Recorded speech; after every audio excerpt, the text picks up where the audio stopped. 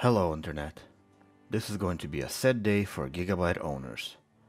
Specifically those who are getting similar note of death from the RMA Center that shows PCB broken, box checked.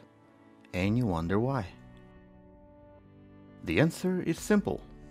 Cards today get bigger, heavier, and most of us simply don't realize the stress applied to the PCB trying to hold all of its weight.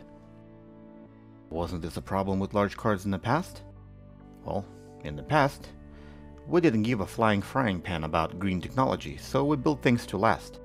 Now everything is either environmentally friendly or politically correct, so that no one gets mad. Except for the owner of this card. No one cares about you out there, but I do. I'm here to save you from lowest quality settings, 30 FPS, 640p gaming on the integrated Intel CPU, while your card is aimlessly circulating around the country, looking for that one weirdo who has nothing better to do with his life but to fix GPUs. Welcome to my world, buddy. Enough crying, let's get to business. This era of death saved me hours of diagnostics, so let's get straight to it. The repair process here is pretty straightforward. Basically, we need to dig as far as the crack goes. At some point of drilling, I would stop and I would polish the area to see if the crack is starting to fade away. And if it doesn't, I'll continue on. So sit back and relax and enjoy the show.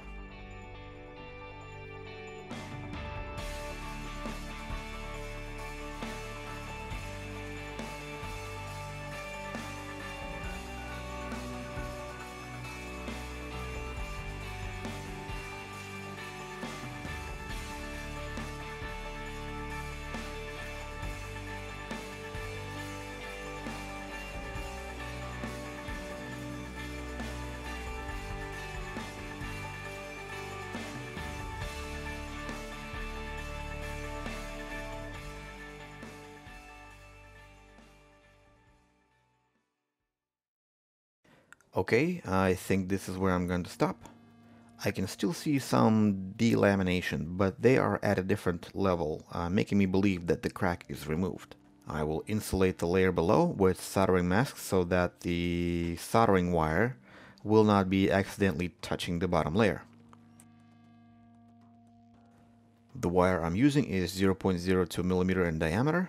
That's the wire to use. And the way I solder it on is I like to have the board hot while I'm soldering, so that way solder sticks nice and clean. I also don't run wires straight across, and the reason why I'm doing this is to give me a plenty of free play. It helps me guide the wire to where I want it to go, and it also prevents heat from going from one end of the wire to another end, potentially desoldering it by accident. This method isn't always possible, but if it is, I'm doing it.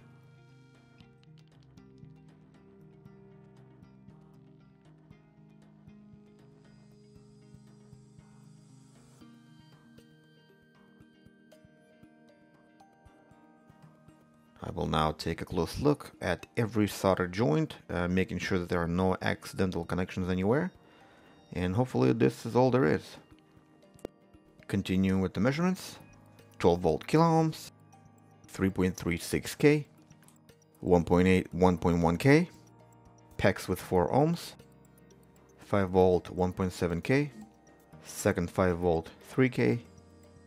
These three are 12 volt with kiloohms. Memory with 34 ohms, looking good so far. So let's power it on and see what it does. Start with 5 volt, 1.8, core, memory and PEX. Perfect. Now what is absolutely critical after such repair is to check every phase for the core, so I'll do that real quick. What I'm looking for is any abnormal signals or noise, and I don't think I have anything, so we're looking good.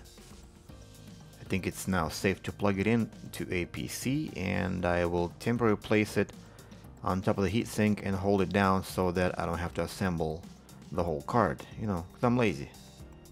If it boots, we will run the memory test to save some time and wiggle the PCI Express slot to make sure nothing goes wrong while we apply stress to the board. Here you can see me wiggling the slot and everything seems to be okay, no problems.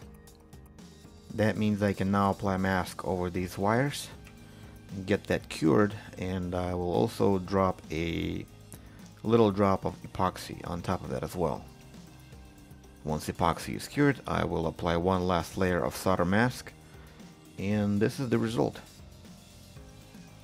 I think this looks pretty nice, so let's put it together and run some more tests.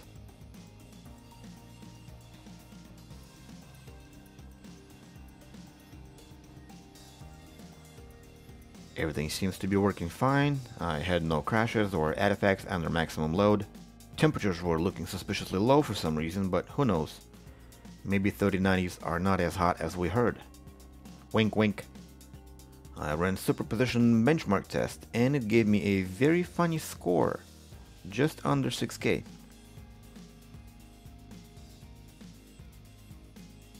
Everything here looks good. My motherboard only supports PCI Express 3.0, so no problems there. And then I looked at the core clock, and it's only 1/3 of what it's supposed to be. Okay, let's fix that by flipping the switch on the card from 1070 to 3090 mode and try again. Some of these cool cards have these switches that turn them into a vegetarian. They call it a silent mode. I call it a vegetarian mode. Fire up for mark and a GPU Z to confirm, and bam! We now have a full clock speed, yippity-doo. I also reran the superposition and now it gave me this score, which is a lot better. Then I ran the valley, which for some reasons got cloudy and rainy and dark, just like it is outside right now, and that meant only one thing. It's time for me to end this video, with the reminder that I have most of my supplies and equipment listed in the description, if you're interested. If you need a repair, contact information is also there. And don't forget to hit the like button, post a comment, and subscribe for more repairs. Have a blessed day, and goodbye.